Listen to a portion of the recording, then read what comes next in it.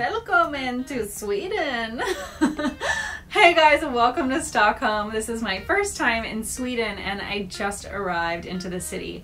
I'm only here for 24 hours and I'm really excited to go explore the city. I'm staying in Old Town, which has cobblestone streets and some amazing architecture. So I'm going to take you guys to see as many of the unique sights and bites that I can find in the city. Let's go. Stockholm is situated on a series of 14 islands, and where I'm staying in Old Town is home to the National Palace. Behind me you can see the National Museum. Lots of tourists hop on these sightseeing boats, but I'm going to explore on foot. Old Town, which is where I've been kind of walking around for the last little bit, is on the island of cobblestone, which is pretty central. It's a little bit south of just the main city of Stockholm. And there's all these cobblestone streets. This is also where the Royal Palace is and a lot of the other historical buildings. This is Martin Trotzigsgrund. It's the narrowest street in Stockholm at just 2 feet wide.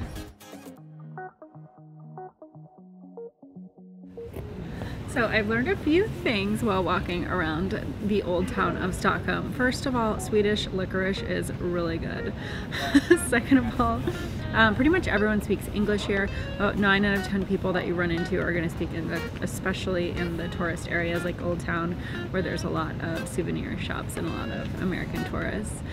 Pippi Longstocking is apparently Swedish, which I did not know, so that's something that I just learned. Also, moose are really popular, and so are oranges. Something I've been excited to try here in Sweden is Swedish candy, and there's a chocolate shop right over here. There's so many guys.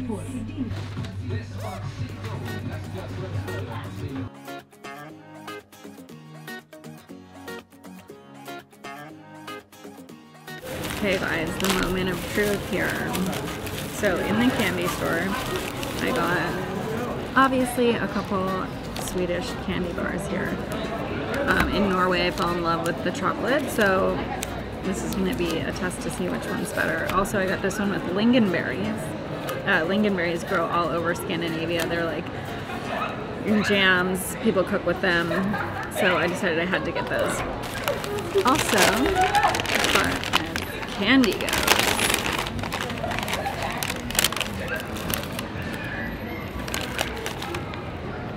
I got a lot of things. Mainly a lot of black licorice. I'm like the only person on the planet that likes it, apparently, outside of everyone in Sweden, apparently.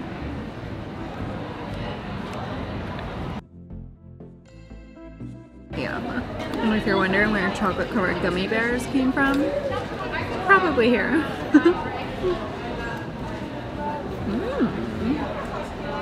That's good. Stockholm is an absolutely beautiful city, and I'm having a ton of fun walking around and exploring Summermalm and what we already explored in Old Town. Right now I'm actually standing outside of the National Library because there's something pretty creepy inside called the Codex Gigantus, or the Devil's Bible. We're gonna go take a look.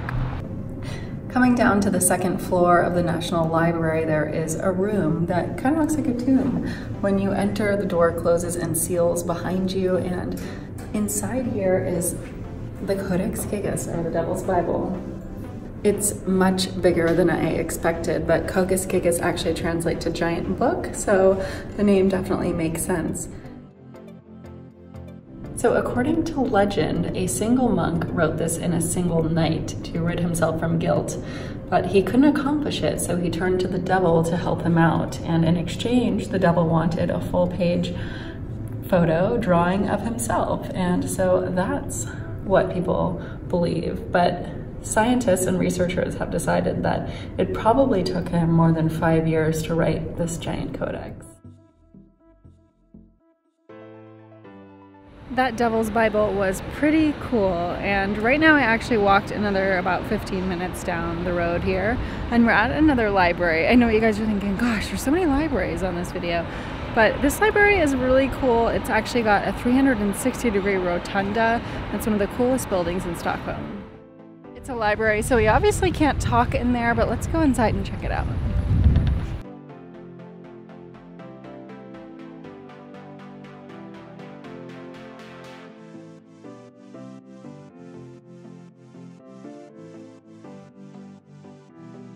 Stockholm also has one of the world's largest metro art galleries, and all you have to do to see it is hop on the metro. Stockholm's metro opened in 1950, and since then people have been turning the underground stations into works of art. There's more than 100 stations, and I'm going to take you to a couple of the favorites. And there are fantastic passes you can buy for 24 or 72 hours if you go to the ticket window.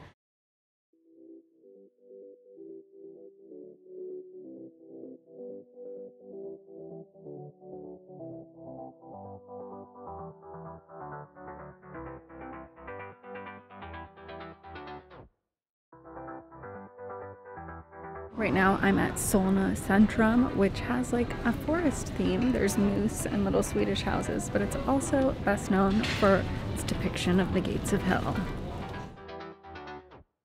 Tonight we're going to be going to a Scandinavian Viking restaurant because Sweden has a ton of Viking history, so let's check it out.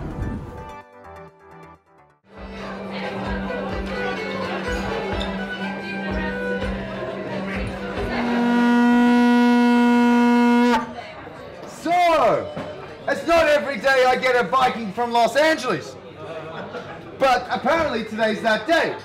So without further ado, ladies and gentlemen, please make Alice here feel especially welcome and put your hands together. Actually, you know what? Put your feet on the floor for her. Make some noise, give me some stamping. And one more time, on the count of 3, give me a cheers, ladies and gentlemen. Skål! 1, 2, 3. Oh, you're too heavy. Skål!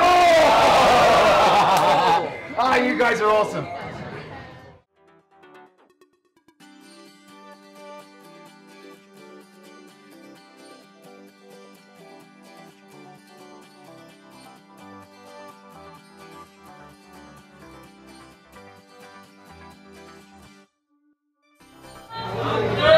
Guys, I'm just finishing up my dinner, and I'm sorry that I haven't brought you along for the ride. It's super loud in here. I didn't want to weird the people out I was eating with, but I'm just enjoying some honey mead, which instead of grapes, they use honey here to make wine and beer, so it's super delicious, and this has been a super fun experience. I am going to finish up and then head out for some dessert on the streets.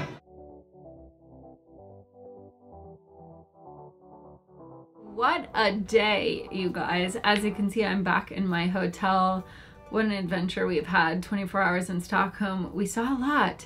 We saw some bizarre things. We saw some really interesting things.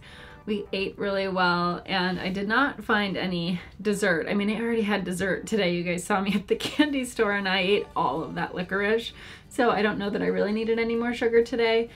But I also had that honey mead wine, which is really sweet. If you do like sweet drinks, mead wine is delicious. I don't know if you heard me in the restaurant, but it is made from honey instead of grapes like we have in the US. But it's just been such a fun day, and I hope you guys enjoyed following me along through Stockholm. If only I had more time, I would show you guys more things. So I will definitely be back.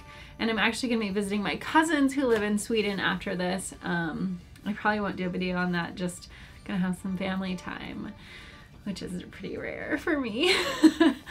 But please give this video a thumbs up, and if you are new here, go ahead and hit that subscribe button so that you can stay up to date with all of my travels, and subscribing helps me in making more videos as well.